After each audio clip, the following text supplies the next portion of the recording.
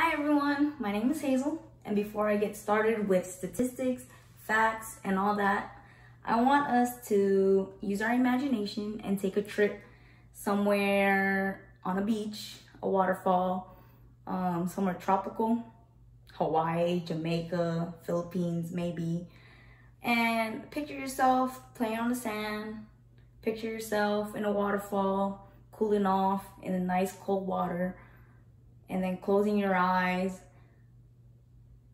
and hearing birds chirping, like out of a Disney Channel, the whole nine, right? So doing that, you may have seen this in your head. Beach with a bench. Oh, that's not it. Beach with a dog, maybe? But say if that all disappears, say if the beach all of a sudden turned into the aftermath of Hurricane Katrina, all because we don't want to recycle. Out of convenience, out of cost. But what is the cost? Like,